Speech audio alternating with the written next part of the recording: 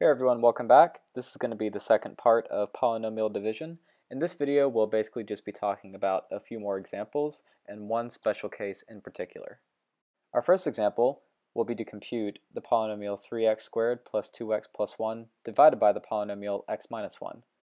As always, the first step is to write the polynomial we are dividing into on the inside of the division bar and the polynomial we are dividing by, aka the divisor, on the outside. The leading term of our polynomial is 3x squared, so it's our first target. Remember that we call it a target because the goal is to multiply the divisor by a mystery term that we will come up with so that the target term, 3x squared, appears. The divisor is x minus 1, so what do we multiply this by to get a 3x squared? Well, an x term is already showing up on its own, so we need a 3 and another copy of x. So let's try multiplying the whole thing by 3x. This multiplication gives us 3x squared minus 3, which is good because our target appears. Therefore, the term 3x that we came up with will appear in our quotient, and we'll place it on the top of the division bar. Next, we have to take the product we got and subtract it from the polynomial we're dividing into. This subtraction, when we're done, gives us 5x squared plus 1. Since our target term 3x squared came up in this product, they cancel each other out in this subtraction, which leaves us with a 5x, and then we just drop down the 1 like we would in regular long division with numbers. This gives us our new target term, 5x. So we're going to play the same game and multiply our divisor, x minus 1, by something so that a 5x appears. Notice that multiplication of 5 gives us a product of 5x minus 5. Our target shows up, so we're going to add 5 to the quotient above, and then we are going to subtract the product from 5x plus 1. Doing so gives us an answer of 6. There are no more terms to drop down, so this tells us that we are done with the long division. The only step that remains is to compile our results. So 3x plus 5 is our quotient, and 6 at the bottom is our remainder. Therefore, we're going to get a final answer of 3x squared plus 2x plus 1 divided by x minus 1 is equal to 3x plus 5 plus 6 divided by x plus 1. Let's do another example just like this. Compute x squared minus 3x plus 2 divided by x minus 5. Place everything around the division bar properly, and then get a first target of x squared since that is the leading term of the polynomial that we are dividing into. Notice that multiplying x minus 5 with x gives us a product of x squared minus 5, therefore our target shows up so we can place an x in the quotient spot and subtract the product x squared minus 5 from the polynomial we're dividing into. We get an answer of 2x, and then we drop down the 2. This gives us a new target of 2x, therefore we're going to multiply x minus 5 by something to give us a 2x.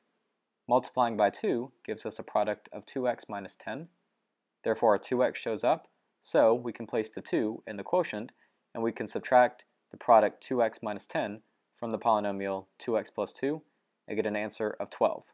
There are no more terms to drop down, so we're done. Therefore, our quotient is x plus 2, and our remainder is 12.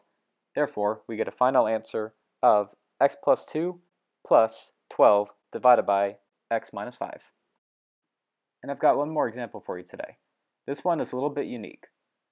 We're going to compute x squared plus 1 divided by x plus 1. Up until now, every time we've divided into a polynomial, that polynomial has had exponents that go down by 1 every single time. For instance, in the previous example, we had an x squared term, we had an x to the 1 term, and we had a constant term. In this problem, we have an x squared term and a constant term, but we don't have x raised to the first power, which poses a problem for us. But that's okay because we have a way of fixing this. It should be clear that if I take a polynomial and add 0 to it, then I get the polynomial I started with in return. In other words, adding 0 does nothing. It's a pretty common trick to take the number 0 and write it in a special way that is going to work for us.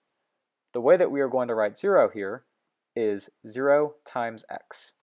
Clearly 0 times x is equal to 0, so normally we wouldn't write this in the polynomial. However, adding it into the polynomial doesn't change the value of the polynomial in any way, and it gives us the advantage of having every power of x present. We have an x squared, we now have an x to the 1 showing up, and we've got a constant term. This is exactly what we want. 0x is called a placeholder.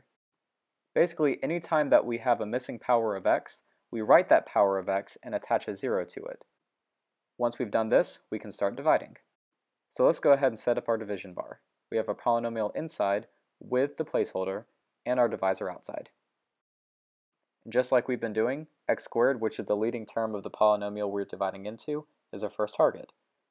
Multiply x plus 1 by x to get x squared plus x, which will put an x in the top, and have us subtract the product x squared plus x from the polynomial, which gives us an answer of minus x plus 1 once we drop down the 1.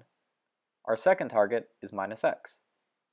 Therefore, multiply x plus 1 by negative 1 to get minus x minus 1, which puts a minus 1 in the quotient, and once we subtract this product, there are no more terms to drop down, therefore we have a final answer of x minus 1 plus 2x divided by x plus 1.